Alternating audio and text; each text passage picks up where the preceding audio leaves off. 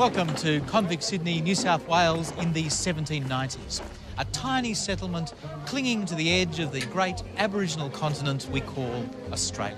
Now, most of us think of this as a pretty cruel and hopeless place, a dumping ground for the prisoners from Britain's overcrowded jails, where people were miserable most of the time.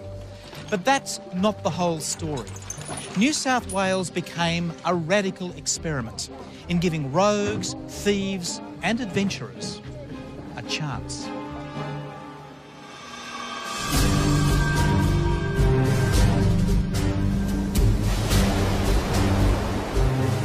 In 1790, the second fleet of English ships ever to go to the colony is on its way.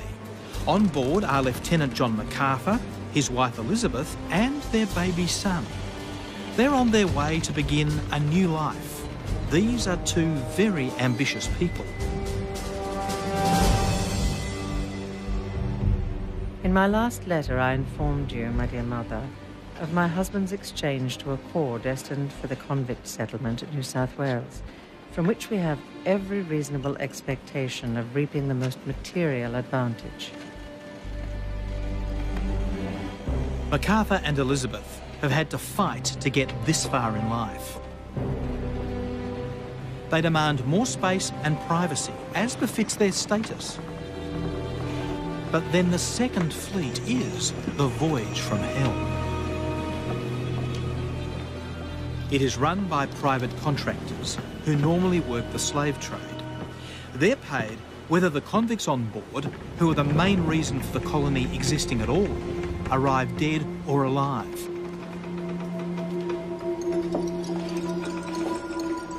A quarter die on the voyage.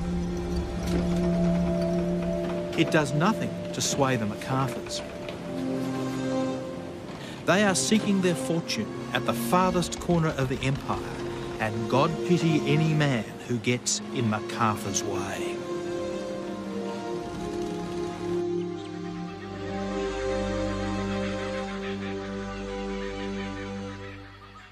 The Sydney town that awaits them has also been doing it tough. A tiny population of 1,000 people, nearly starved waiting for the second fleet. The MacArthurs arrived to a raw young community just over 2 years old, made up mostly of convicts. If the colony is ever to be more than a jail dependent on supplies from Britain, it needs free settlers like the MacArthurs to make it self-sufficient.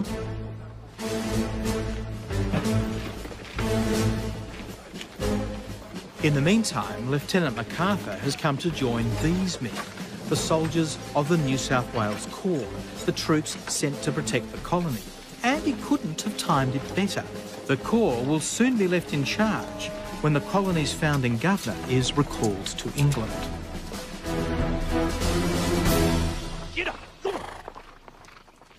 In the years that follow, MacArthur and his fellow officers seize the opportunity left by the official vacuum to make their fortunes. As a member of the Corps, MacArthur is entitled to 100 acres of farmland, with convicts free of charge to work it. Before he's finished, he and Elizabeth will have a great deal more. Their farm and those of the other Corps members now deliver the produce needed to make the colony self-sufficient, a huge step forward in giving the colony a future. Gradually, the other smaller settlers, many of them ex-convicts, catch up as well.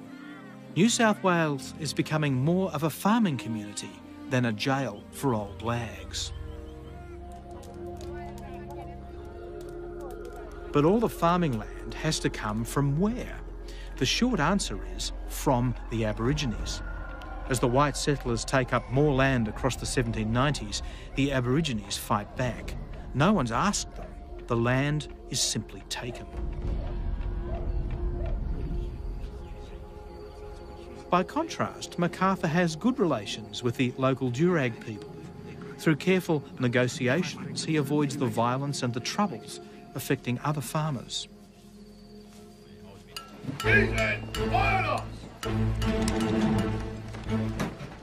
But MacArthur is anything but diplomatic with this man. In 1800, Governor Philip Gidley King arrives to find a colony spiralling out of control. Despite the progress made with farming, the colony is awash with hard liquor. Over the last 10 years, the Corps have made a fortune importing rum. They purchase an incredible 7,500 gallons of the stuff and sell it on at great profit. The Rum Corps, as they will become known, even use spirits as a form of currency. Scenes of drunken and licentious behaviour become the norm. King is appalled and determined to assert control. He outlaws the officers' trade in rum and encourages other forms of power.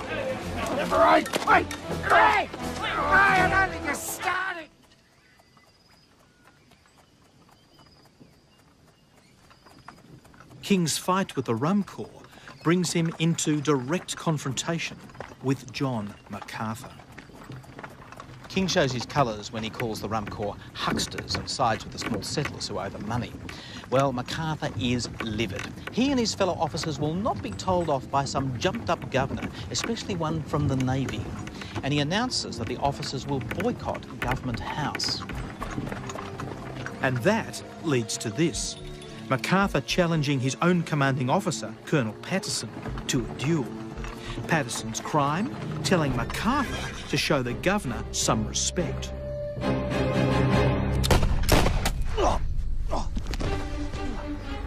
You will rot on Norfolk Island for this. Damn you, sir. I'm no serf. You've treated me with the blackest treachery. I demand a court-martial in London, point of honour. Oh, for heaven's sake! Excellent, you're bound for London forthwith.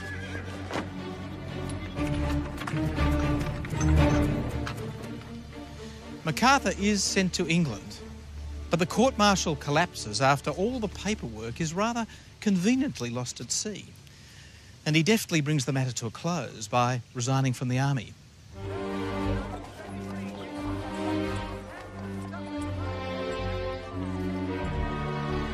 But London is a big, fat opportunity for MacArthur, and he makes the most of it.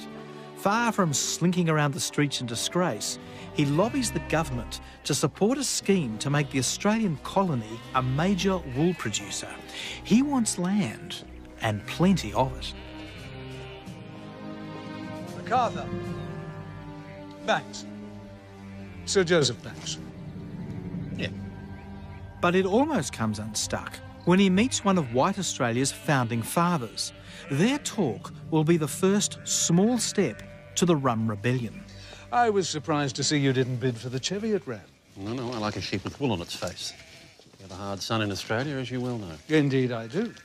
I assume your intention is to take your purchases back to Australia immediately. Mm-hmm. If that is the case, you may well be unaware there is an Act of Parliament that forbids the exportation of English live sheep from these shores. Never heard of such a thing. But I'd be prepared to help you around this travail. And why would you want to do that? I'm interested to see the colony prosper. Well, there's only one thing I'm interested in seeing prosper, and I can do it without your help. Perhaps you're right. The Cheviot isn't suitable for New South Wales. I do hope, however, that the people of the colony share one of its qualities. Oh, yes. There's no fear of the wool being pulled over its eyes. I bid you good day, sir. He can't help himself, can he, MacArthur? Next stop, the corridors of power, and no less a personage than the Secretary of State for the colonies. Your encounter with Sir Joseph is the talk of Whitehall. I have no idea why, just a few words. He's campaigning against the size of your grant. Words cost you dearly, my friend. He's determined to see the size of your land grant reduced. I asked for his help several years ago and was refused. Now, without explanation or forewarning, he approaches me in a public place. The man is a buffoon. Really? I can't see how my affairs are anything to do with him. Then you'll be none the wiser when things don't turn out the way you plan. Sir Joseph regards the Antipodes as his domain, you see. People take his views very seriously. They seek out his advice and, dare I say it, usually take it. Yeah, man, it was impertinent. Good Lord, the old bores in the country 30 years ago, it was all Kangaroos and savages. Indeed. However, he says my land grant to you of 10,000 acres seems overly generous. There are many who agree with him. They say you fellows control too much already. Give the small settlers and ex-convicts a chance. That sort of thing. But it is done. Oh, yes, yes. In time, it will be done. For the moment, would you object to taking 5,000 acres at first, on the understanding that you'll receive the other 5,000 acres on completion of your undertaking? If that is the way it has to be, Lord Camden, that is the way it has to be.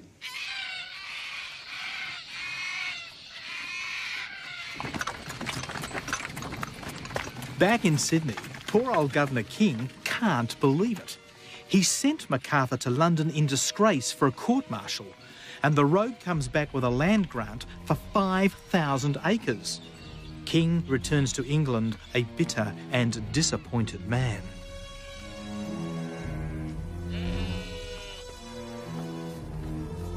To add insult to injury, Lord Camden even gave MacArthur some prized merino sheep from no less a source than the royal flocks.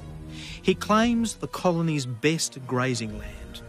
Known as the cow pastures, it had been protected by previous governors for the use of cattle that might feed the colony in times of need. But MacArthur ignores protests and takes the pastures for himself.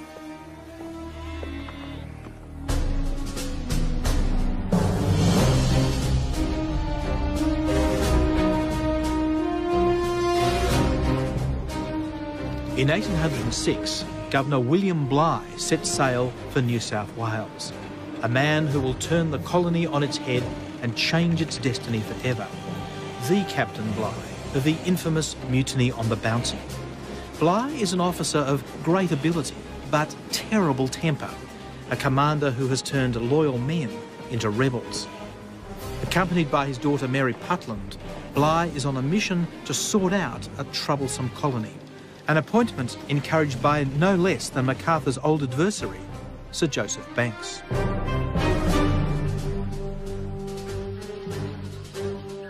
When Bligh arrives in New South Wales, the settler population is up to about 7,000 people.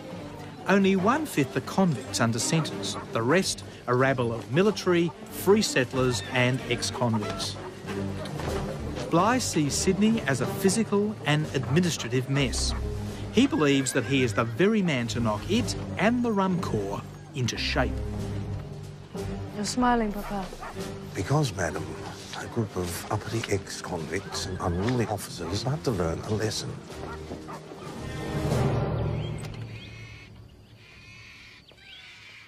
Bligh sets to work immediately. He tries to end the rum economy by prohibiting the use of spirits as barter. But the real battle is about land. Mrs. Putland. Mr. MacArthur? I hope I'm not disturbing you, Governor. I understand there's been some talk about the land granted to me by Lord Camden. Now, I was originally offered 10,000 acres, half of which I've accepted, and with it have been doing my utmost to create wealth for this colony.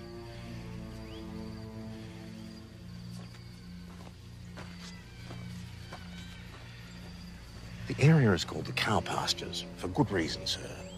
A herd of wild cattle established itself there, and Governor King didn't want them driven off. Yes, well, I had this up with the Governor before he left. My boundaries have been decided. It would not be good practice to disturb the sheep. What have I to do with your sheep, sir? What have I to do with your cattle? Are you to have such flocks of sheep and herds of cattle as no man ever heard of before? No, sir, I know your concerns, sir. You've got 5,000 acres of land, sir, in the finest situation in the country, but by God, you shan't keep it. But I remind you, sir, that land was granted to me by recommendation of the Privy Council by order of the Duke of Portland. Damn the Secretary of State. He commands at home. I command here. Well, it would not be my choice to seek redress through the law. However... Damn the law! My will is the law.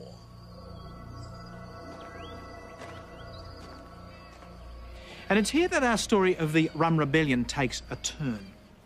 Now, MacArthur is the owner of a ship called the Parramatta, and it's about to get him into trouble. The colony has a law that says that any ship owner who allows a convict to escape forfeits a bond of £800. Now, this is a whopping amount of money. And a convict has escaped while the Parramatta was in Tahiti. When it sails back into Sydney, MacArthur wriggles out of trouble by renouncing his share in the vessel, leaving the captain and his crew destitute. When the captain comes to Bligh looking for help, it's clear he's come to the wrong man. Governor, sir, my name's Captain John Glenn. I'm skipper of the Paramount. I know who you are, you scum. Well, I've been a week out in the cove, hove to, with no provision. What does that matter to me? You took a prisoner from here and released him God knows where. I never, sir. It was all done behind me back. Now Mr. MacArthur's designed us and we're all sitting out there rotting with now to... Take your medicine, you scurvy swine. Now get your useless carcass out of my sight. Bligh and his team have hooked their fish. The Judge Advocate, Richard Atkins, issues a summons accusing MacArthur of abandoning his crew, forcing him to come ashore illegally. And when MacArthur fails to respond, Atkins issues a warrant for MacArthur's arrest. John MacArthur? Yeah, well, you know who I am, Mr. Oakes. I have a warrant for your arrest.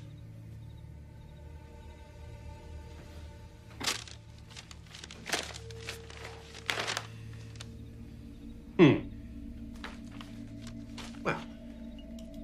Mr. Oakes, you will inform the persons who have sent you with this warrant, which I now have a copy of, that I will never submit to the tyranny attempted until I am forced.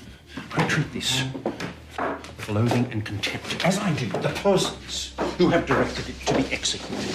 Do you understand that, Mr. Oakes? You tell them that this warrant can only be meant as an insult to me. Now, they will probably be angry with you for disappointing their expectations, Higgins, but you may tell them in your excuse that I am a sort of gentleman you do not much like to force into anything, and that if they send you with another warrant, they should provide you with an armed force, because I looked in a desperate ill humour.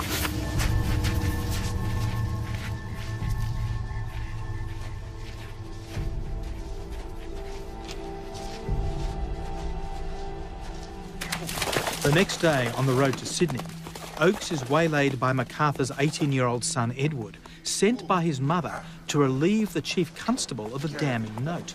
Oakes refuses to hand it over. It's evidence of sedition and ripe for court.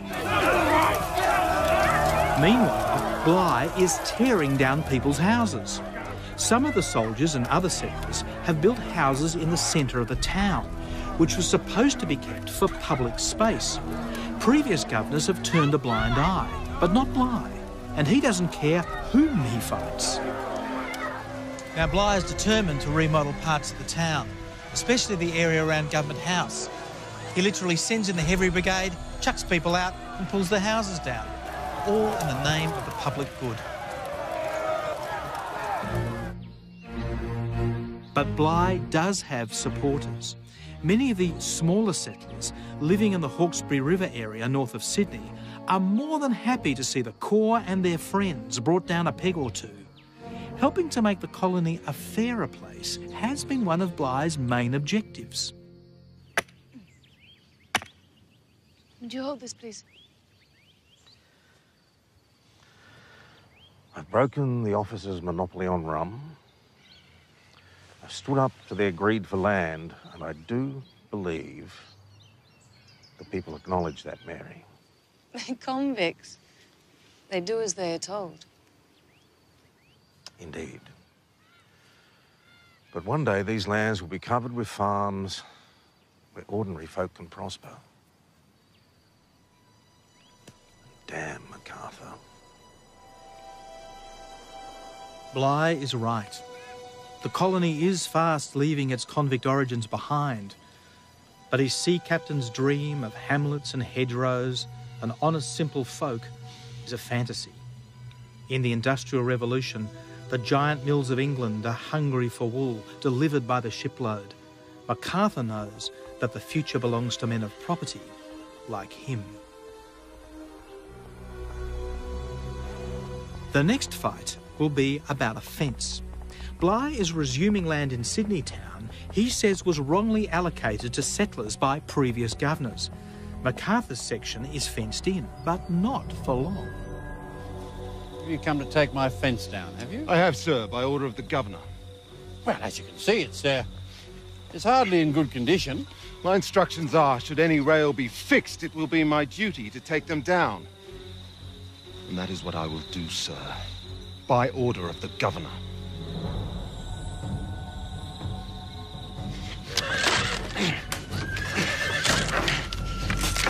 Precisely what I will do, sir!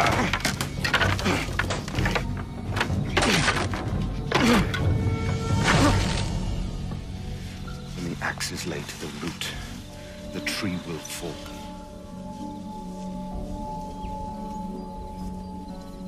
But MacArthur has no intention of falling anywhere.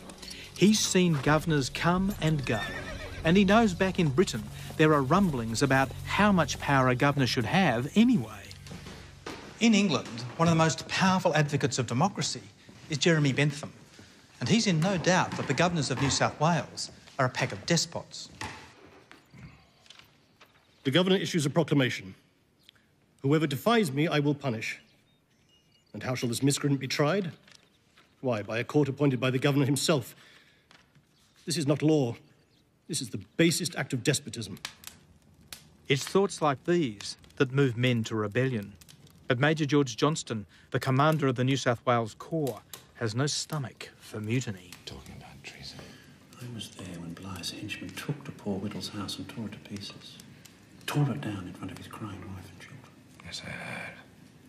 The men were obeying orders, doing their duty. And the man's a martinet, failed Navy man. Blythe, bounty for heaven's sake. He has treated the army with nothing but contempt. The men are ready to tear him to pieces. You were talking about treason? No. No, I'm talking about honour.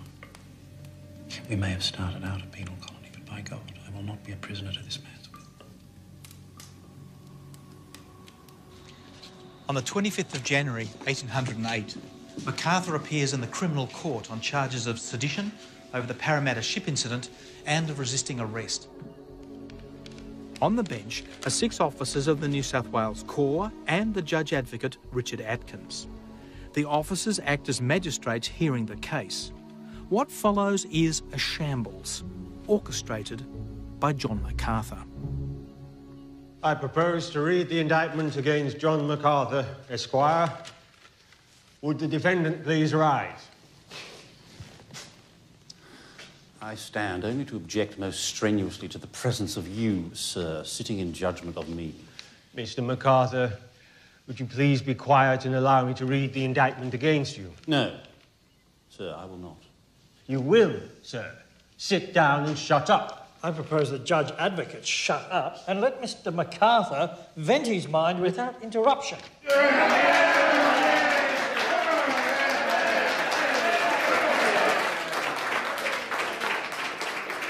Gentlemen, I do not deserve to stand before you here today. Indeed, no man deserves to be treated as I have been treated. I stand here, the victim of vicious and cruel designs, by men of evil mind and deed. Despite my pleadings, I have still not been able to read the charges laid against me. They've only just been drawn up. Yes, precisely. Concocted at the 11th hour by the convict George Crossley, aided by this poltroon, the Judge Advocate, who, having accused me, now presumes to sit in judgment of me. Now, of course, the Judge Advocate has long acted both as my judge and my prosecutor, and it goes without saying that he is very interested in obtaining a verdict against me. What's he talking about? Some time ago, MacArthur bought a promissory note off another settler, an IOU signed by Atkins, and he's kept it all this time for just this eventuality. Which I am prepared to pay. But you, sir, are demanding interest. This court is now adjourned. This man is indebted to me, and yet, despite my entreaties, refuses to honour a promissory note held in my favour.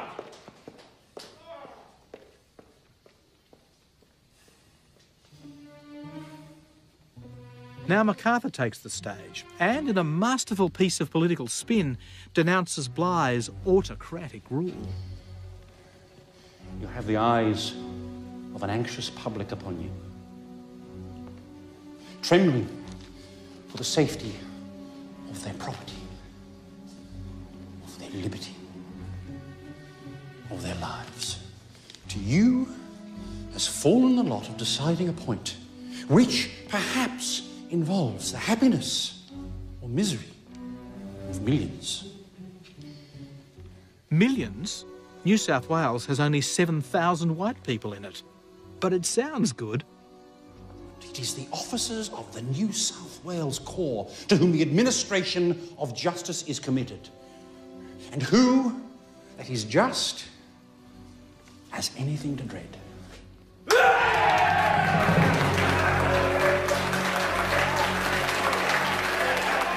The magistrate sent a message to Governor Bligh, demanding that he find a replacement for Atkins, or they will appoint someone themselves. In the space of a morning, MacArthur has reduced the colony's court system to a farce. New South Wales is on its way to a military rebellion. They said the most foul things about you, sir, and they didn't spare me either. Damn their eyes! They wouldn't let me speak, and they refused to deliver up my court papers. How did they get them? I left them behind. You're a bloody fool, man! MacArthur and his cronies will do nothing without hatching a plot first. It's an outrage. Surely they wouldn't dream of such a thing. Oh, they would dream of it, Governor. They would dream it wide awake while talking to your face. We'll start with the magistrates. I'll dismiss them. Every officer on that bench, I'll throw them in irons. We'll see how they judge that. While the rebel magistrates wait for an answer from Governor Bligh, he calls on the military commander, Major George Johnston, to intervene. But there appears to have been a slight accident. What does he damn well mean? He's unable to see, sir. He said it would endanger his life. Did he explain in a note? He has injuries. His leg, I think. Oh, he writes with his foot, does he? He does look bruised, sir. He fell out of his carriage going home last night. What? He was on his way home from the Corps' mess dinner and he seems to have taken a tumble. What? Classic case of drink driving, or maybe just a very convenient excuse. He fell out of his gig, sir. What in blazes am I to do? My Corps commander is making me pay for enjoying himself too much. Do you think I should suffer such damnable insolence? He seems most determined not to see you, Excellency.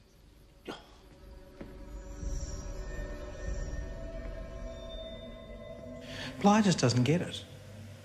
Johnson's absence is ominous. Within 24 hours of MacArthur's trial collapsing, this tiny community has been pushed to the brink of a military coup. Bligh now charges the rebel magistrates, officers under Johnston's own command, with treason, a crime punishable by death. The Governor is now set on a collision course with the New South Wales Corps, with the numbers stacked massively against him. Johnston is determined to regain control of the 800 very angry men under his command. Bligh inflames the situation by arresting MacArthur and locking him in jail. Events come to a head around 5 p.m. on the 26th of January 1808, an anniversary we now celebrate as Australia Day. Johnston meets the rebel magistrates. He's made his decision. Hold your tongues! Gentlemen, we have to block his path to the Hawkesbury. The Corps are in a fury. Yet again, wild Captain Bligh has impugned the honour of the army, and the men are talking mutiny. We're together in this. Bligh himself may try to mobilise his own supporters among the small settlers out on the Hawkesbury. In defiance of Bligh, Johnston releases MacArthur from prison and takes control of the rebellion, which is rapidly unfolding.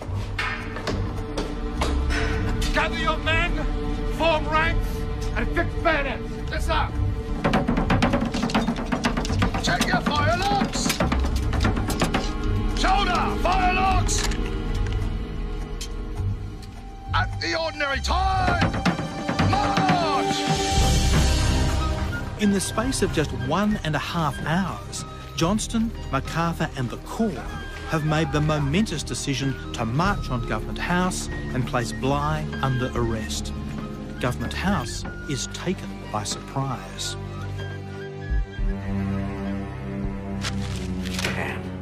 Whaley, get the horses ready. Done, upstairs. Help me with my uniform.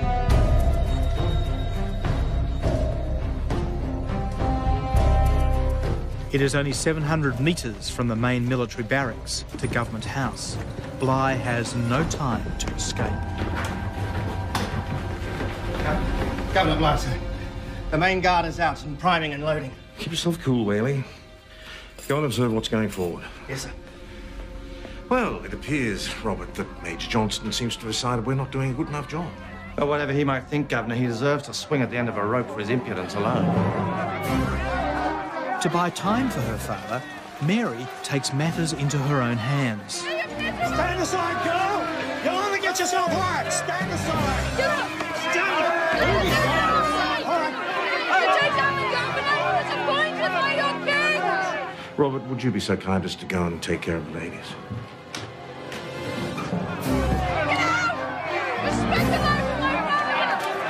Madam, come away!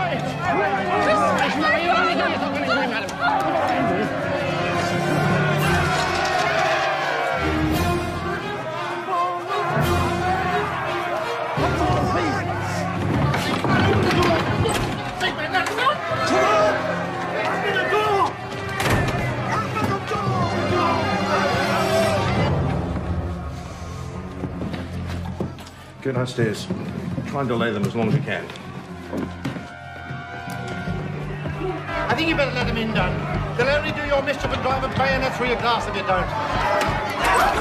Stand aside! Where is Governor Bligh? Shut the room! Stand aside!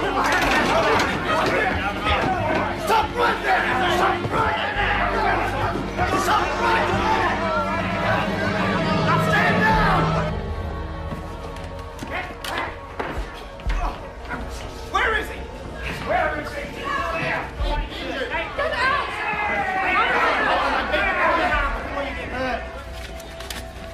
Bligh tries to grab sensitive documents before escaping, but the Corps have arrived too fast. He's trapped. The soldiers search the house and its outbuildings for 2 hours, and they can't find him.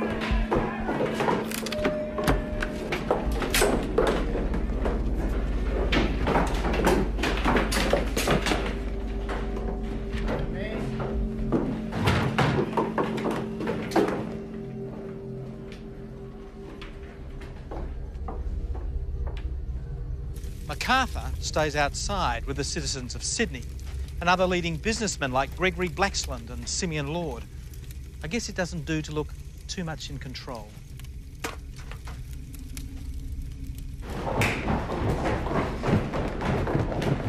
Got a peek from his miserable eyes, sir. Damn me eyes! I will find him. Soldiers back upstairs again.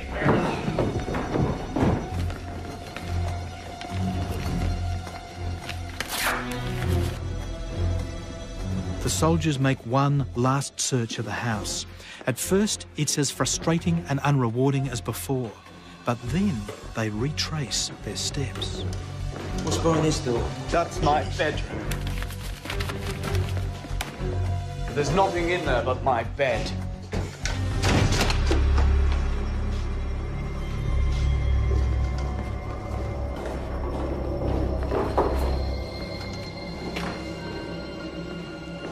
Let's see.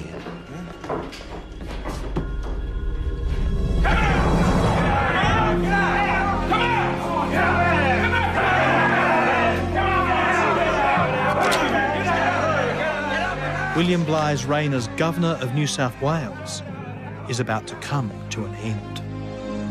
Here it is! Here it is! The governor is found!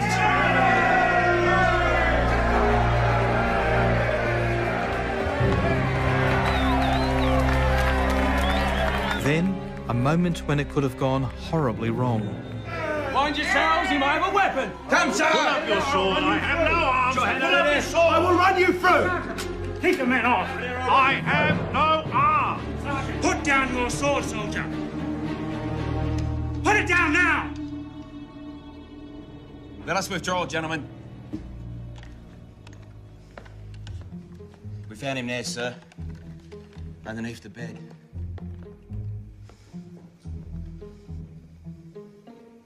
Come on.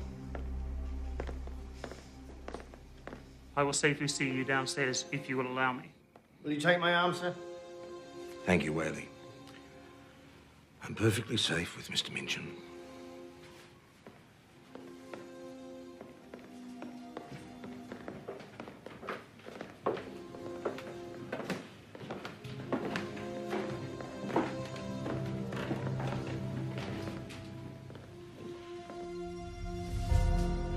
Whatever people think of bad-tempered Governor Bligh, he puts on a gutsy performance when he's arrested by the Corps. But what feelings must consume him? Here it is, the dreadful business of mutiny.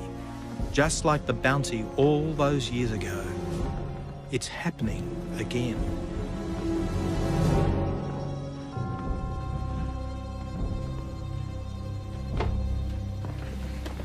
What have they done to you? Mary, you must remain calm. Have they hurt you? No. But you must let them go about their business without provoking them. I thought when they found you, they would... Mary, you must let me deal with these men in my own way.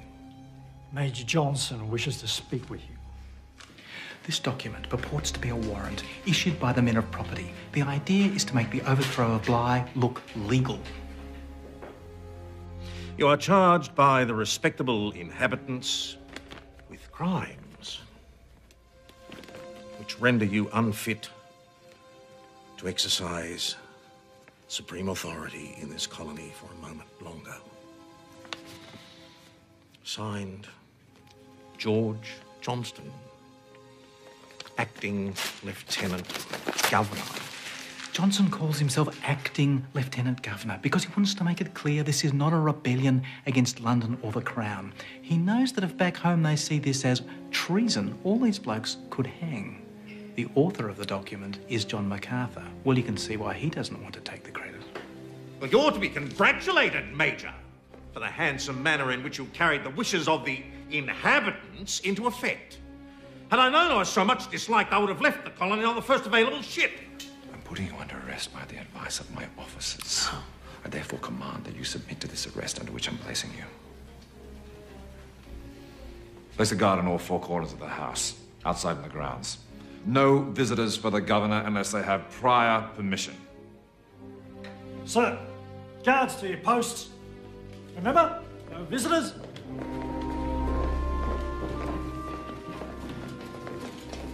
Now the spin starts. Sergeant Whittle pays an artist to render in oils Bligh being dragged from under the bed, the very image of a coward. And the rebels set the picture up in front of lanterns for all the world to see. And it doesn't matter that Bligh could scarcely have fitted under that servant's bed.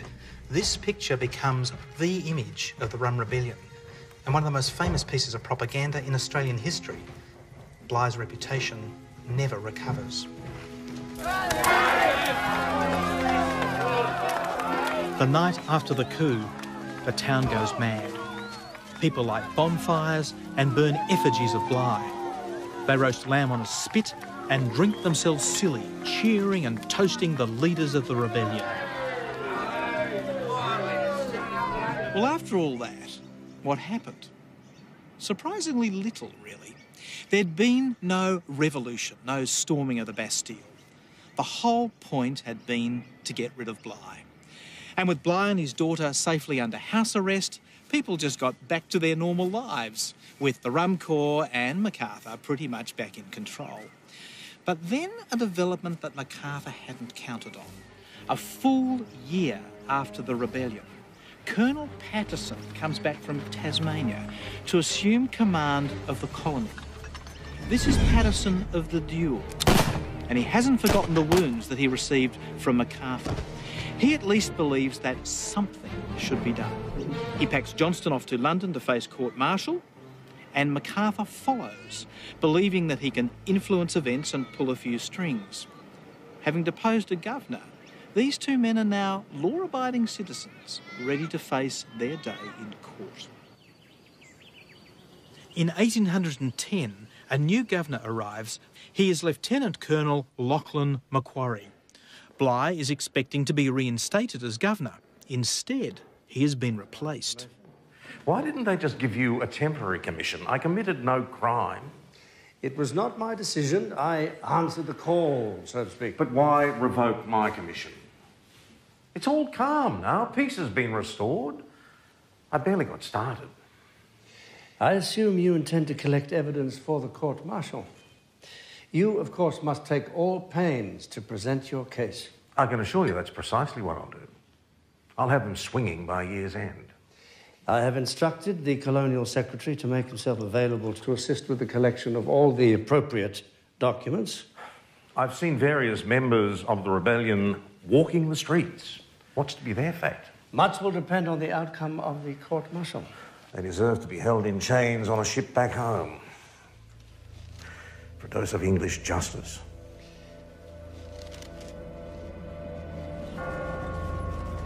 London, 3 years later, and the only trial of the Rum Rebellion finally gets underway. The army court-martials George Johnston for mutiny, a hanging offence. But Johnston is a sideshow.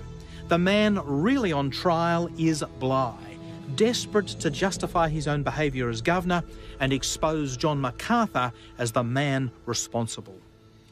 I would wish to ask this witness whether, in all the instances that may be deemed causes of the mutiny, there was any one instance where he was not concerned directly either as principal or party.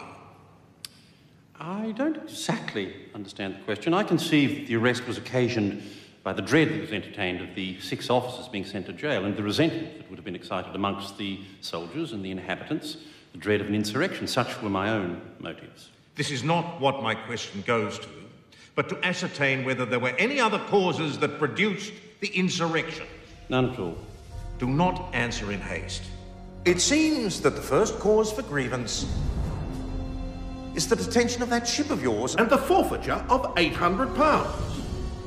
The next is about a post that was taken away from your ground, and these seem to be the principal parts of all the causes of the revolution. Yes, well, those things I have no doubt caused great dissatisfaction, but I've never heard them assigned as reasons for the governor's arrest, nor any other reasons assigned other than the dread of an insurrection. Were you not with the troops on the 26th of January? And did you not, as they marched up to Government House, give directions to several of the men, and particularly the music? No, I have no recollection of anything of the kind. Was not the paper signed by most of the officers and several other persons requesting Major Johnston to arrest the governor in your handwriting? Yes, it was. Where was it written and when? I was informed that Major Johnston had been earnestly urged to arrest the governor. I advised Major Johnston to get a written requisition. He acquiesced in it, and I then immediately wrote the paper alluded to.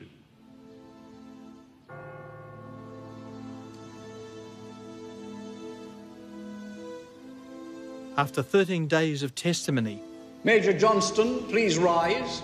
It's time to end the story of the Rum Rebellion and decide the price to be paid for Australia's only military coup. The court, having duly and maturely weighed and considered the whole of the evidence adduced on the prosecution, as well as what has been offered in defence, are of the opinion that Major Johnston is guilty of the act of mutiny as described in the charge, and do therefore sentence him to be cashiered.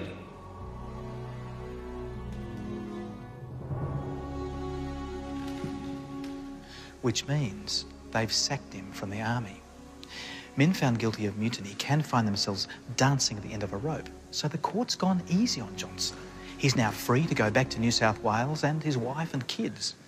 Really, this verdict is a slap in the face for Bligh, especially after he's worked so hard to nail MacArthur. A devastated Bligh seeks comfort from his patron, Sir Joseph Banks. Oh, no doubt MacArthur used his influence with Lord Camden. And Johnston has friends in estimable places. Mutiny and treason don't seem to trouble people these days. Oh, everyone knows poor Johnston was used. A surgical instrument dipped in rum. I'm told one of the judges was unable, through ill health, to attend on crucial days of judgment. He wanted nothing less than the full measure of the law to be meted out. Did they read out my declaration? Yes. I thought they should know some of the history before they start calling me a coward, hiding behind some damn bed. They need to know that I served with and was thanked personally by Lord Nelson himself. I know. It was read. Did the court entertain any motive for the outrage performed on me and the colony? No, they deemed it to be some folly. No, it was no folly. We know why they did it. We all know why they did it.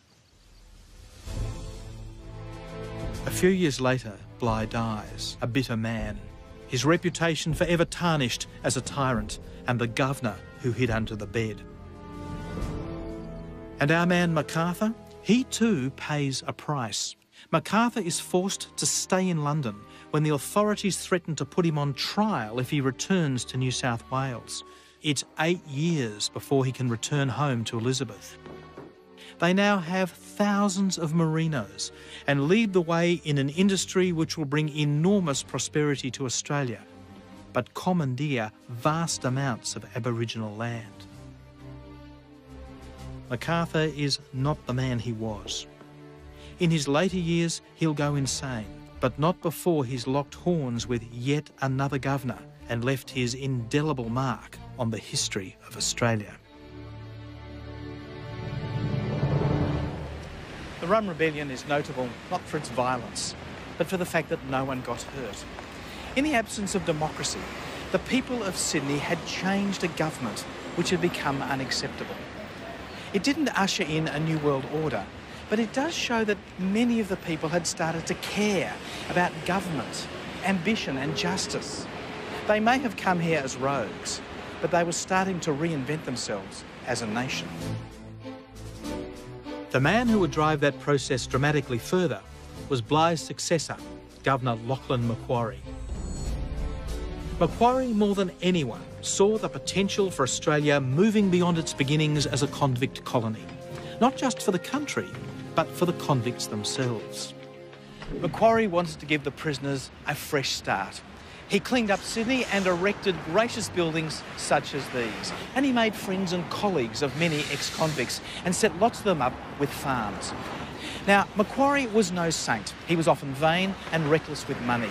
But he realised a great truth, that many of the ex-convicts and their children were no longer exiles. This had become their home.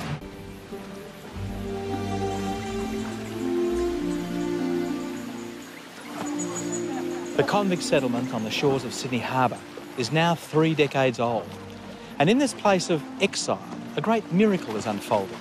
The children are growing up taller, stronger, and more sober than their convict mums and dads. These boys and their sisters will soon be calling themselves Australian. Native youths, generally fair, blue eyes, tall, and developing a distinctive accent. Bloody convicts! Seemingly free of the vices of their parents, but they do not seem to know their place. That bloke is Commissioner Big. Word has reached London that Governor Lachlan Macquarie has turned this prison into the convicts' land of opportunity, and Big's been sent here to investigate. The people who really impress him are the exclusives, a small group who've come here as free settlers or officers and done well. People like the MacArthurs. So, Mr. Rudd, this is your prize merino? Most welcome here, Mr. Big. You must treat our small farm as your home away from home. Oh, it's a fine place. Ah, well, quality merino, staring us in the face. Now, England shall never want for fine wool if we are given the resources here. Oh, this is good news. And nothing, this land, Mr. Big, from nothing. If left to that fool Macquarie, Papa. it would return to nothing. Perhaps we should go inside. Well, I suspect that Mr. Big is a man after my own heart. I believe I am, sir. Now, Macquarie has no respect for what we're doing here, the bloodlines that we've produced, nor the wealth that can be created for king and country if we are given more land and convict labour. Well, you're not the first to say so.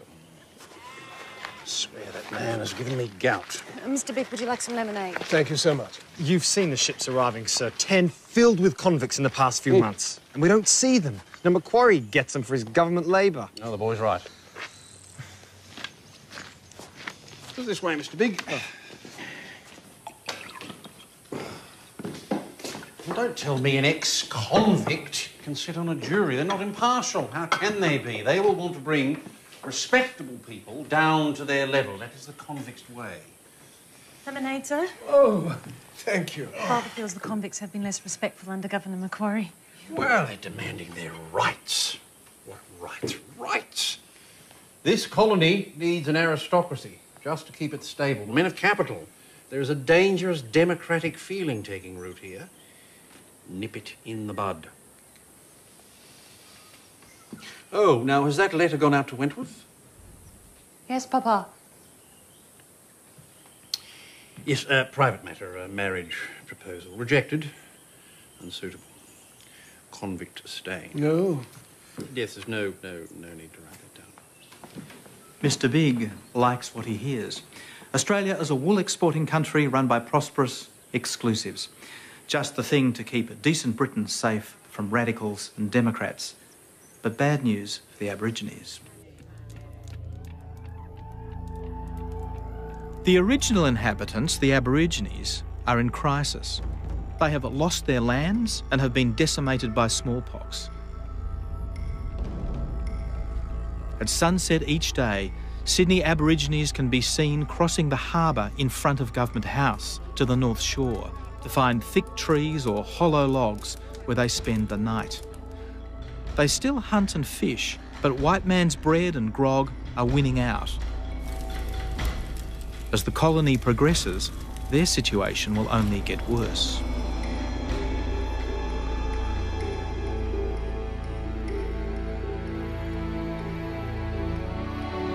"10,000 miles away, on the other side of the world in London, the colonial-born son of a convict, W.C. Wentworth, is studying law. Somehow, Wentworth has also found time to write a major book. It's a travel guide for migrants. It's also a savage attack on imperial rule in New South Wales. My sole aim, my only aim, my sole aim is to promote the welfare and prosperity of the country which gave me birth. In England, the old order of class and privilege is being challenged by radical Democrats like Tom Paine and Jeremy Bentham, who argues that the good society is based on the greatest happiness of the greatest number. Free representative governments are the only foundation on which the prosperity and happiness of communities can safely repose.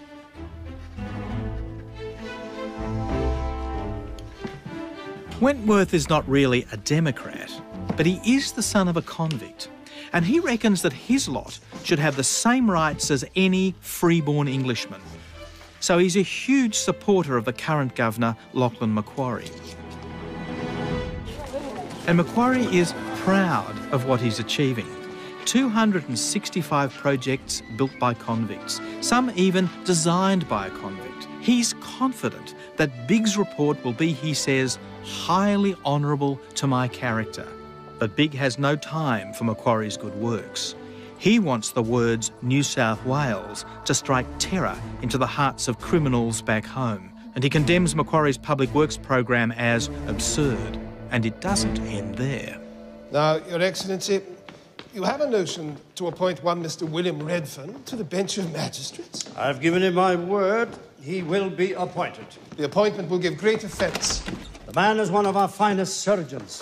If you appoint him to the magistracy, it might well be annulled. Put this in your notebook, sir. Write. Write. You've come here to write, so write. As senior surgeon, Redfern initiated medical treatment for men on the convict gangs. His reports on our transport ships has transformed the way we do things here. He's worked tirelessly for the Aborigines Institution, the Benevolent Society. He's on the board of the bloody bank. He's a convict, which is why the Colonial Office would not appoint him chief surgeon despite your recommendations. He's done his time. A convict cannot become a magistrate. There is no place for such a man within the law. Damn your narrow mind, sir. May I suggest, Your Excellency, that we continue our discussion at another time, preferably in writing? Out there on those streets, there is industry and temperance. I have seen convicts rise to take their place alongside fellow citizens. And if you don't see any of that, sir, you really are a fool. Sir! In writing, Your Excellency, I think that will be best. Biggs's mostly negative report will be published by the time Macquarie returns home to England. He's devastated by its findings. Soon afterwards, he dies, a hero to his friends and supporters. To Governor Macquarie, who has raised to situations of the highest trust and dignity of many deserving persons who have been convicts. Wentworth knows what it is to be an outsider. His mother was a convict, and he's always wondered why his father, one of the wealthiest landowners, is shunned by Sydney society. He's about to find out. A pamphlet written by an English MP exposes his father's hidden past as a highway robber. This on top of John MacArthur's letter rejecting Wentworth's offer of marriage to his daughter Elizabeth.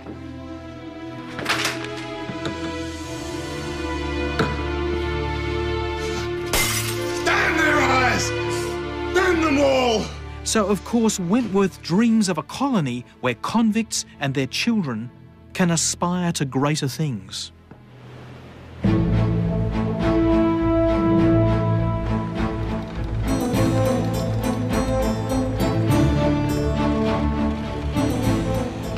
As Wentworth sails home, he and the MacArthurs are now in rival camps. The MacArthurs will lead the exclusives, who believe that those tainted with convict blood have no place in polite society. Back in Sydney, Wentworth issues a rallying cry to the emancipists, the ex-convicts and their children. He is on a crusade to win self-government for all whites in the colony and to make his own mark on history. I will create for myself a reputation which shall reflect splendour on all who are related to me, and remove the fangs of the MacArthurs from New South Wales. He's persuaded fellow barrister Robert Waddell to come back to Sydney, and together the pair have set up a newspaper named defiantly The Australian. After a year, Wentworth relinquishes his share. From now on, his battleground will be the courts.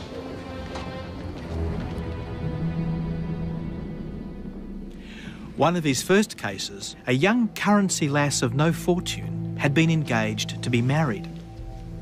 Thank you, Mr. Wentworth. First witness, please. Her ex-fiancé has not only ditched her for someone with a fortune, but started spreading scandal about her. You'd expect a 20-year-old woman of convict birth to hide herself away in shame, not Sarah Cox. A respectable girl, Your Honour, who has always kept good company, has never been out late at night. She is the first woman in New South Wales to sue a man for breach of promise of marriage, a suit that's usually brought in England by a posher type of gal. By the time Sarah gives evidence, she is 3 months pregnant to Wentworth, both Australian-born, both with convict associations. They set up house out there for all the world to see. Now the exclusives really have it in for Wentworth, but he couldn't care less. He's determined to reform the colony.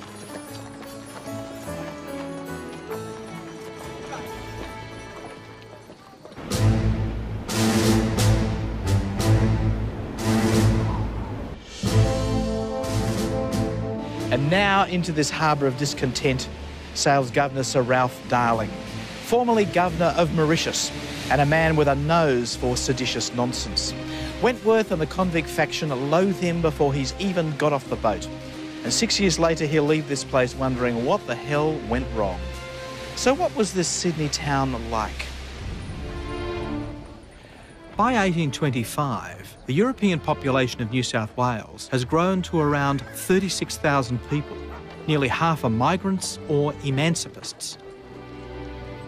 You'll find moneyed men of sail, trade and banking, convicts and sailors from around the globe. It's a place to reinvent yourself, make your fortune. Racing, boxing and drinking are the main sports, along with scandal and gossip. The crime rate here is actually no greater than that of London, and the punishments are no less severe.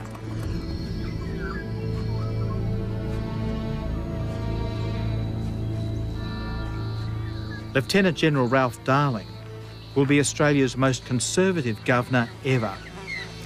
Thanks to Commissioner Biggs' report, he's here to knock Sydney into shape. The Macquarie experiment is over.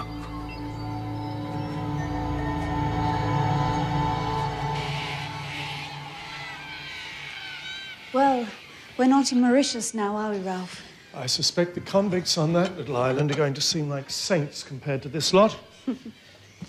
So, where do we start? Reorganise the place. Public service is a mess. Their filing system is a disaster. Then I think perhaps a series of boards, land boards, urgently needed. If you can find the calibre of officers to serve. Well, we found them in Mauritius. We'll find them here. And you, my dear? I'm told the servant class girls need a school, a residential school. I take it you're not asking me. I'd need to build it, train the teachers. I'll build it myself. I'm sure you will, my dear. I'm sure you will. With God's help. We're all going to need that.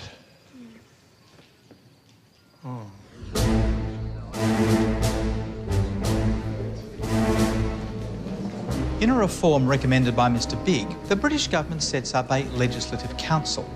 It's a small group of rich men and public servants who make laws for the colony. One of its members is John MacArthur Jr, and he takes up where his old man left off. I mean, we are a penal colony. New South Wales is not suited to the institutions of a free society.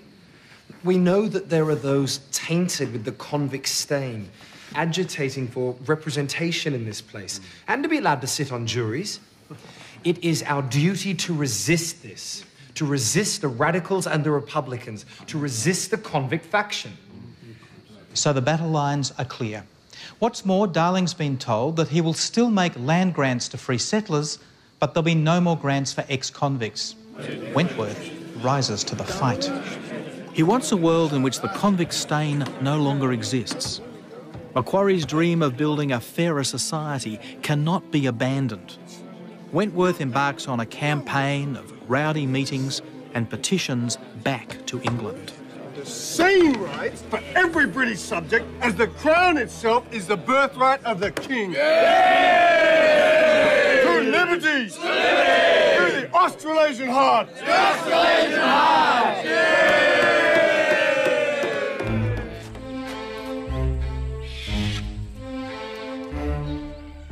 Now, no one with a convict taint is invited socially into Government House, but Darling makes sure he meets his potential enemies sooner rather than later. At this stage, Wentworth is still developing his strategy, but his fellow Australians want jobs and access to land, and they want to be free of the stigma attached to their birth. But Wentworth has more sweeping reforms in mind. He wants trial by jury, the right of emancipists to serve on juries, and he wants freedom of the press.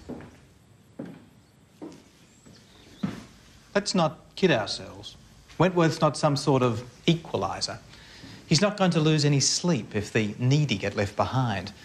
And as for the true native-born, the Aborigines, he shows no interest in their rights at all. Mr. Wentworth. So you founded the Australian newspaper, Mr. Wentworth? My colleague, Mr. Wardell, now runs the newspaper. Well, I must say it's a rather vigorous press. No pulling of punches. We enjoy our newspapers here. Interestingly, with less restrictions than in Great Britain itself. And we'd like to keep it that way.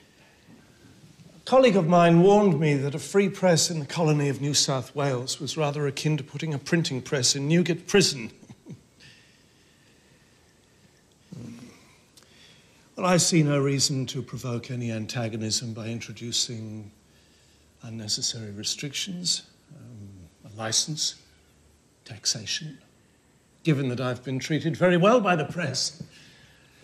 so far. Yes, well, that won't last. It's inevitable that the upright military man and the lover of wine and women will come to blows. And it's the case of two light-fingered privates that gives Wentworth the excuse to roll up his sleeves. Private Sudds and Private Thompson think they are nicking a piece of cloth. In fact, they are stealing a place in history. The unusual thing about these blokes is that they want to get caught. Regular soldiers get lousy pay to endure boredom, brutality and homesickness, and Sudds and Thompson want a life. They reckon that convicts in the colony have it a whole lot easier. Assigned hours, agreed rates of pay, and when they've done their time, they can even apply for land grants. But times are changing. Governor Darling is determined to make an example of these two. He steps in and makes their punishment a whole lot tougher.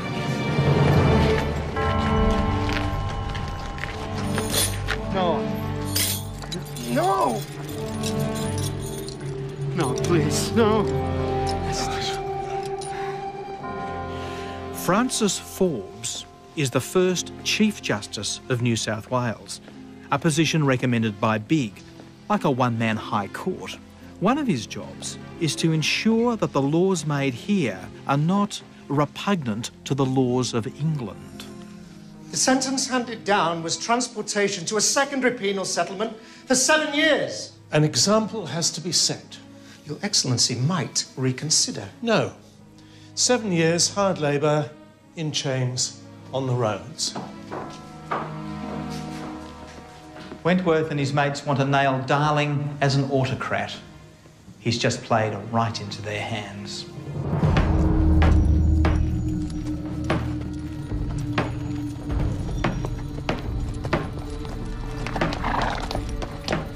The iron chains are torture. The prisoners cannot stand or walk properly. And Sudds is seriously ill. His stomach bloats, his arms and legs swell. He's taken to the prison hospital where the irons are removed. 5 days later, he dies in agony. At first, the Monitor and the Sydney Gazette defend the Governor. Sudds was already ill, they say, and had failed to report it. And the chains were not as heavy as first thought. Even the Australian softens its tone, and the whole affair would just have been forgotten until W.C. Wentworth decides to stir it all up. It's one thing for the governor to relax a sentence, but to increase it? Unheard of. The governor has exceeded his powers.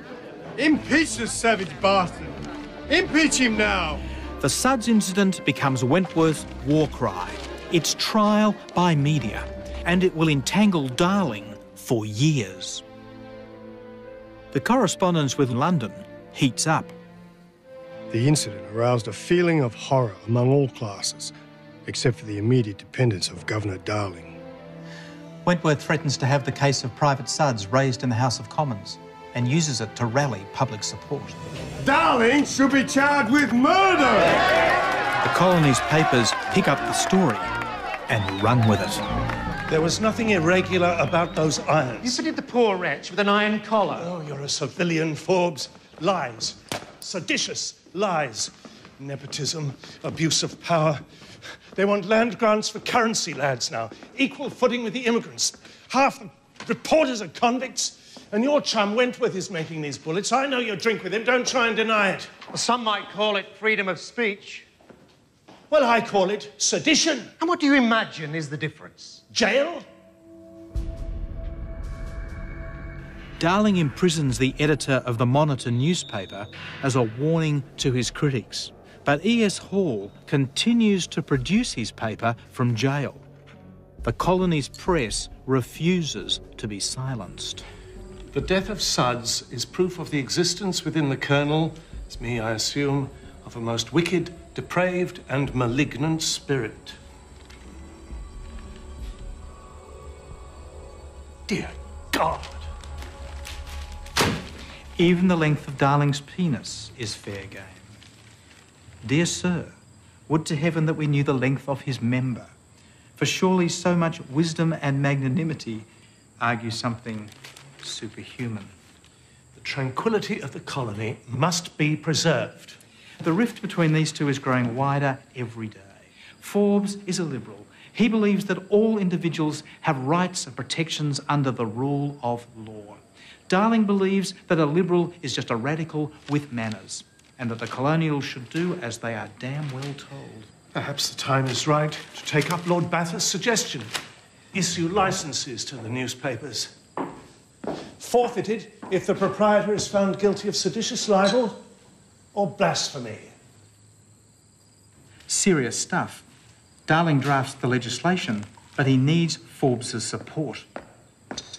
After a couple of weeks' deliberation, Forbes decides that while the press might be licentious, any attempts to muzzle the papers would be in effect unconstitutional, that it would be repugnant to the laws of England. Damn! To Chief Justice Forbes. Hey! To William Charles Wentworth. To the land, boys, we live in. To Australia! Australia! Hey! Around this time, W.C. Wentworth's father dies. This marks a new phase in Wentworth's attack on Darling. Now a rich man, he has nothing to lose. Or else he wants to honour the promise that he made to his father to reach society's summit. He deluges friends and power brokers in London with a 25,000-word attack on Darling, who reels under the assault.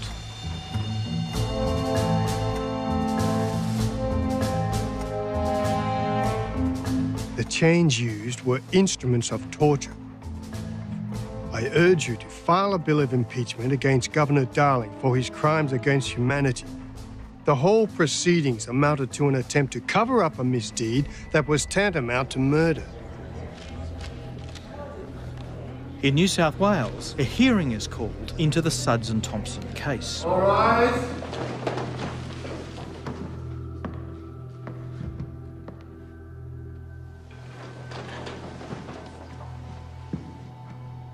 Governor Darling is paralysing the energies of this colony. The man is a monster. Such a series of fraud and corruption as has never occurred before in the history of our colonial government.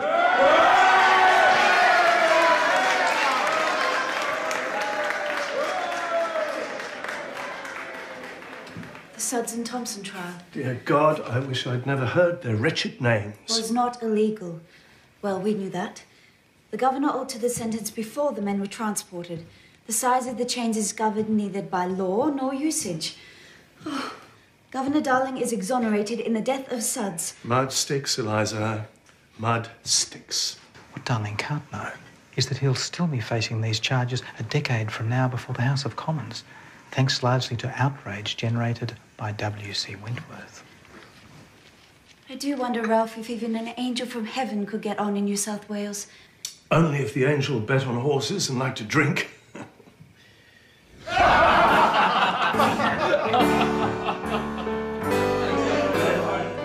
Darling wisely avoids the annual Turf Club dinner. He's got a suspicion about the quality of the guests.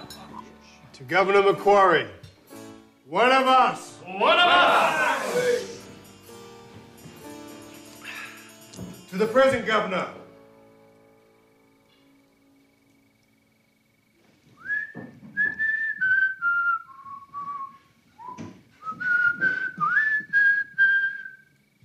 Our apprentice Tom may now refuse to wipe his scoundrel master's shoes, but now he's free to sing and play over the hills and far away, over the hills and far away. Yes, we're all free men, it's what we pay, over the hills and far away. Darling comes down like a ton of bricks. He dismisses government officers associating with Wentworth or Waddell. He launches charges of sedition against the Australian, and he withdraws his membership of the Turf Club. The man is working 16 hours a day, and it's starting to show. In his own mind, he's given this place what it needed: stern discipline and an orderly bureaucracy. And it's not as if this is the first place that he's been governor. But Sydney is different from Mauritius. It's complicated, messy and tough. And it's populated by rogues of every description. Rogues who reckon that they have rights. Darling knows that his own career is in trouble unless he gets a good report card in England. Unfortunately for Darling, just a few blocks away, Jane New is strolling down George Street. She will be a thorn in Darling's side forevermore. Jane was transported to Tasmania for nicking cloth back in England. Life can be pretty brutal for female convicts, but Janie's done all right. Here's how it works. She's still serving out her sentence, but she's been assigned to her husband James as his servant. They've moved here to Sydney, where James has opened a pub and also deals in luxury items such as silk. What Jane does next will affect the rights of every settler in the colony. As you see, it is very fine quality, huh?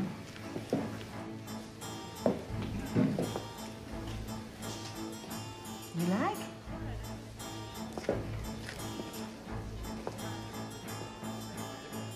I think your wife will like it very much. Hey! Arrête! Arrête! Stop her! She robbed me! She robbed me! She robbed me! Her! Hey! Oh, this is not fair! It is not right! What, just because she is beautiful, you let her get away, huh? Oh. You men! You are all the same!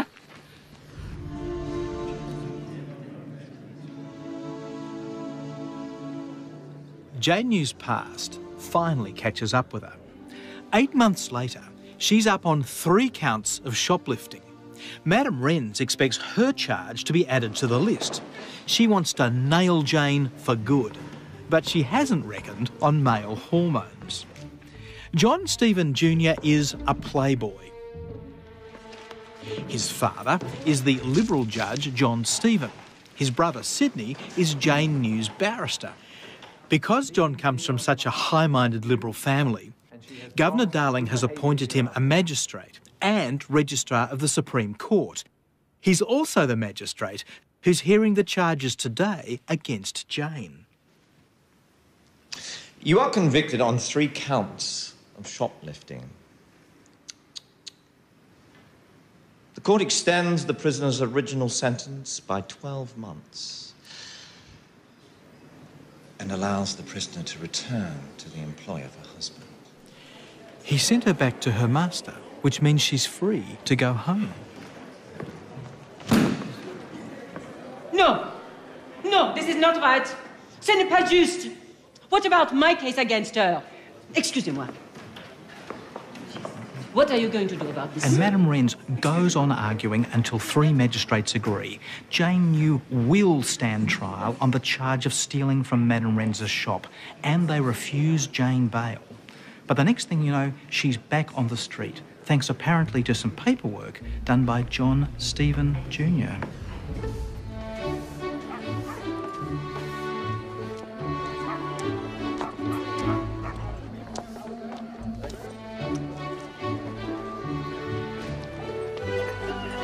Vous, voleuse! You thief! Who's she talking to, I wonder? Thief! You are a thief! Oh, a thief, am I? A thief? Am I supposed to be scared? How do you get out of the jail, huh? How do you get let off the boat? That's what I'd like to know, garlic muncher. Just because you lost the war, Froggy. I will get you. Right. Il y a vraiment quelque chose de faux dans cette histoire. But Madame Wrens is determined. She knows that nicking cloth worth more than £2 is a very serious offence. She writes to the Convict Board and she hits the mark.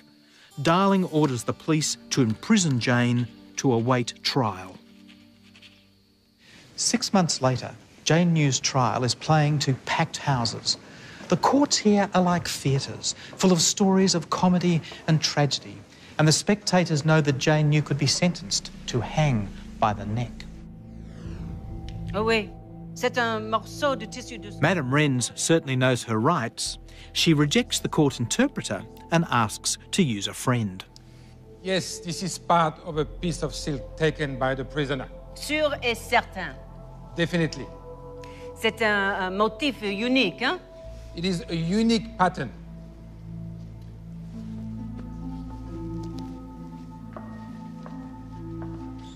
Sydney Stephen, Jane New's barrister, calls a succession of supposed expert witnesses who flounder under cross-examination.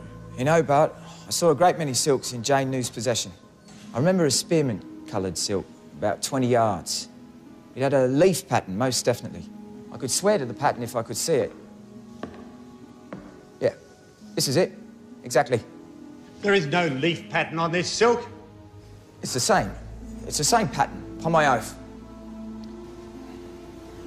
In just a few days' time, John Wilson will join a host of men who petitioned Governor Darling to show leniency to Jane New. But now the jury of military officers has reached its verdict.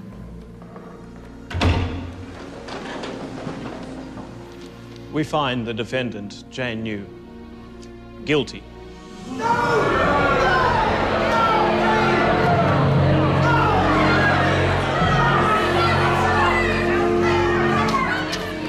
You were actuated by a lawless disposition, with no possible inducement, but from indulgence in a course of predatory habits. Justice has at length overtaken you. For the prisoner Jane New, I order sentence of death to be recorded.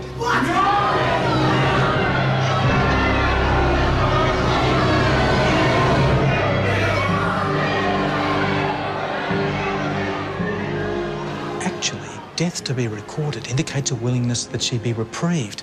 Had he sentenced her to death, then John Stephen Jr. would now be writing her death warrant. This leaves the door open for an appeal to the Governor to show mercy and to commute the death sentence.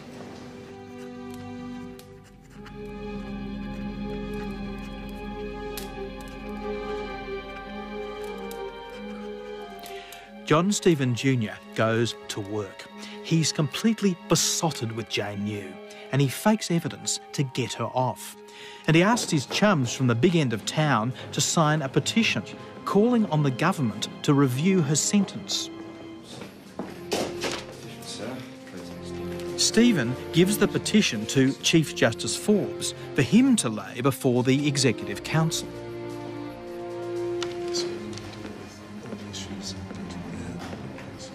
Your Excellency.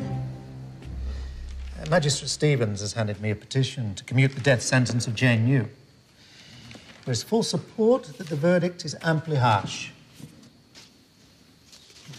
A person who wantonly plunges into vice, indulges in evil propensities, relinquishes every claim to indulgence. I am prepared to commute the death sentence and impose a sentence of 14 years hard labour in Moreton Bay on our Mrs. New. 14 years at the penal settlement of Moreton Bay, a sentence almost as bad as death. But Jane New is in luck. Your Excellency, there's a serious anomaly here. We need to look back at when the crime was committed. We tend to imagine that the convicts were subject to cruel and arbitrary punishment, and at places like Moreton Bay that's certainly true. But this is a system which is taking meticulous care of Jane New's rights, even though she's a repeat offender. And she's just found a new ally. Chief Justice Forbes has discovered a cock-up. Before Jane was tried, the British government amended the law under which she's been convicted. But Darling, burdened with overwork, failed to make the change, even though Forbes advised him to. Open the door. Let them out. God, give me strength.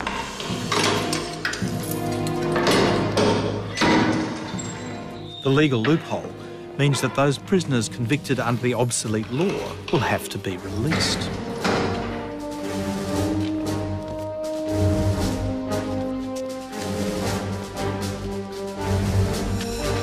all the prisoners except Jane New, Darling is incensed and is determined to make an example of this convict upstart.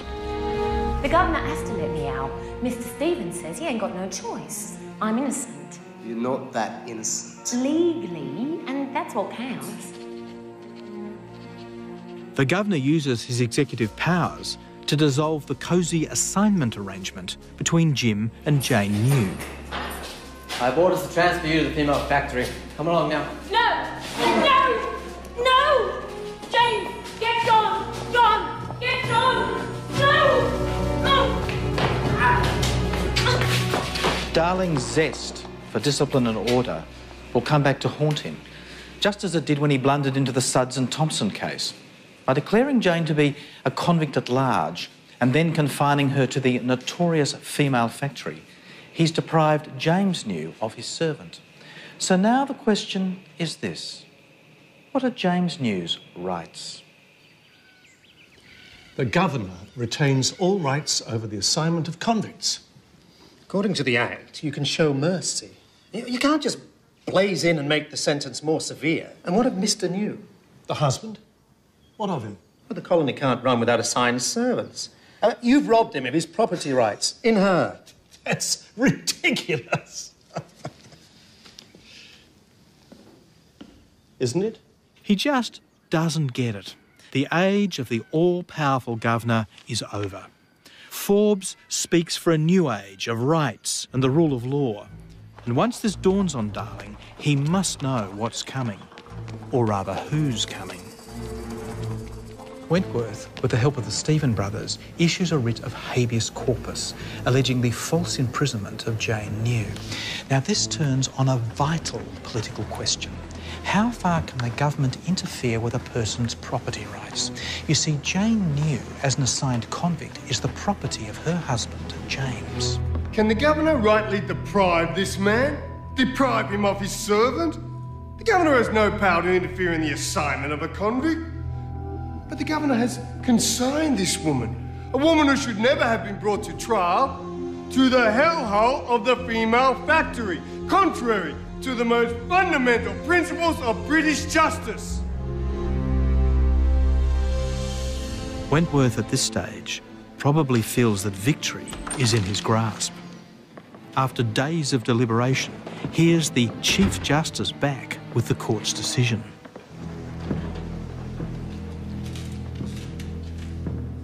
In my opinion, the governor has the power to cancel the assignment of a convict servant, only for the purpose of improving a convict's lot. But Jane New was transported to Tasmania, not to New South Wales. She had no right to follow her husband to the colony of New South Wales until her sentence had expired or been remitted. We feel ourselves bound to order that she be placed in jail and returned to Tasmania, the place of her original sentence. Bad news for Jane New, but a great victory for the local colonists. A legal precedent has just been set, limiting the governor's powers. This is ridiculous. How it can be remedied without the intervention of Parliament, I really do not know. A woman lusts after a piece of cloth. A constitutional crisis is in the making. It's absurd. Darling sends an appeal to London. A long, slow process that will take 15 months for a reply.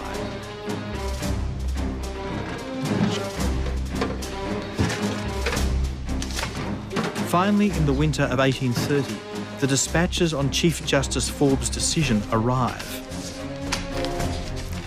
England orders Darling and Forbes to stop bickering. Then, a surprise. London questions the legality of Forbes' ruling on the limits of the governor's power. Darling feels vindicated and lets fly.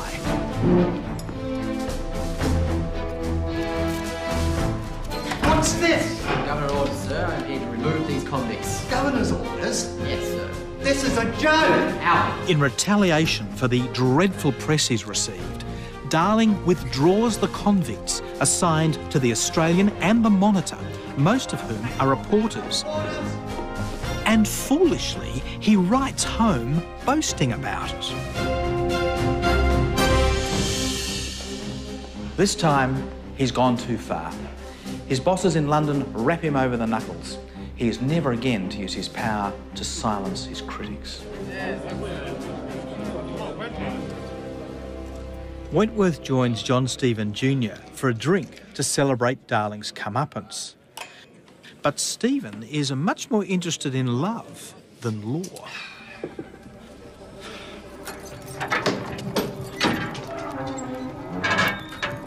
Jane New is still locked up, awaiting transport back to Tasmania. But thanks to John Stephen Jr., not for long.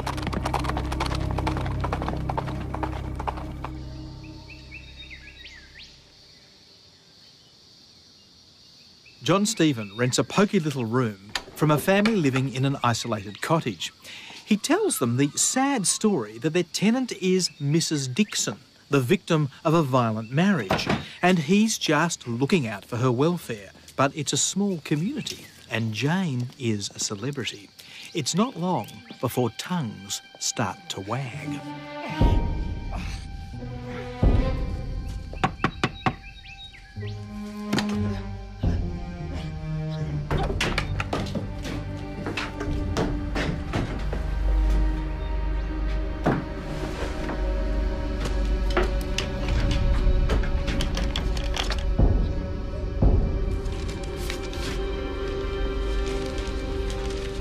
They've just found 2 tickets of leave.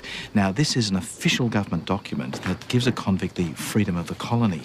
One's for Mrs. New, and the other is for her alter ego, Mrs. Dixon. And they're both signed by the Registrar of the Court, John Stephen Jr.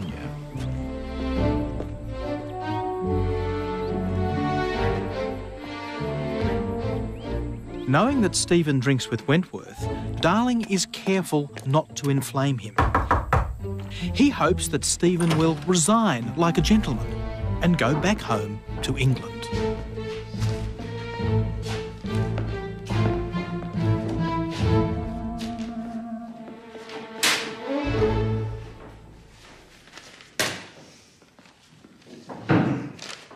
They are forgeries, Your Excellency. Yours, sir. They're not mine, sir. Other letters granting Jane New leave to stay at home during her trial. And these letters, sir, in your hand. Governor Darling is soon to be recalled. Soon to be recalled! A mischief maker, sir. But not myself.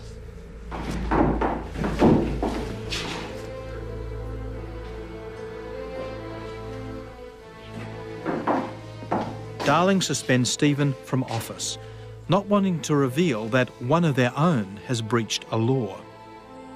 Another decision he'll live to regret.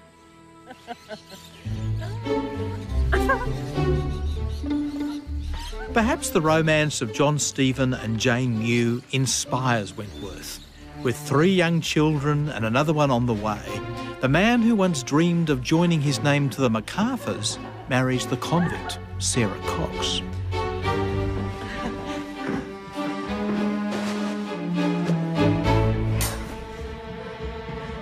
But scandal and gossip are infectious.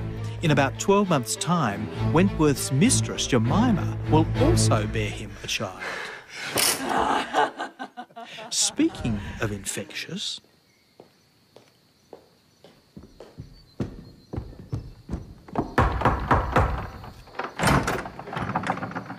Let no man come here. I have influenza. Oh, no, he doesn't. What he does have is a convict on the run.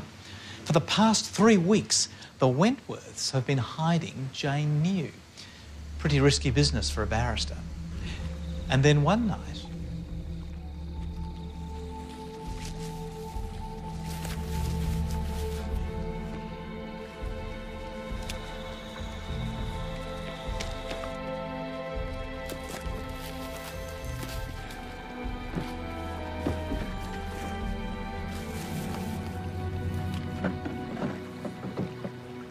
A short time later, John Stephen sailed for London.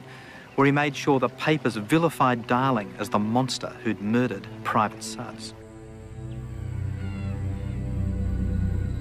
A year later, Darling is told by his superiors that his term will not be renewed. Back in England, he will face tough questioning from the reformers who are now in power. Under his governorship, there were more convict executions and severe punishments than at any other time in the history of the colony. His reputation will never recover.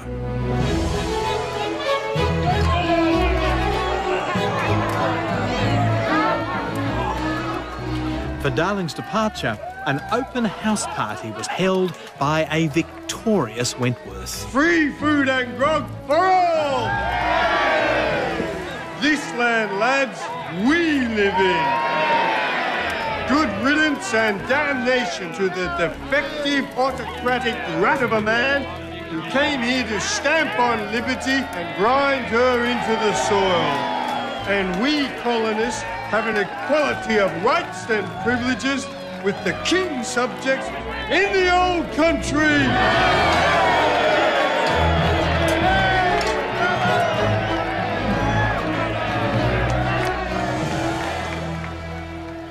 As Governor Darling and his family sailed back to England, passing by just about here, the mob gave him an Australian farewell.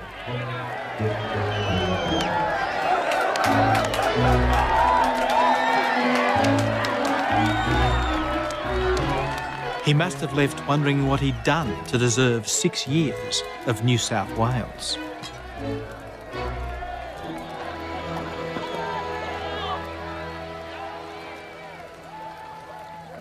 Wentworth continued to fight tooth and nail for colonial self-government, but he was never a full-blooded Democrat. He never wanted a system in which the common labourer had an equal vote with the man of property, but that's exactly what happened. 25 years later, the first democratically elected parliament. And the delicious irony is that the old rogue helped to pave the way. As for that cunning little thief Jane New, she slipped out of history. And she got away because white Australia was developing a robust system of rights. It was becoming a full-blooded society. Some gossips reckon she made it back to London, and I like to think that she did. Sure, she was a rogue, but she was a rogue who helped to make Australia a nation.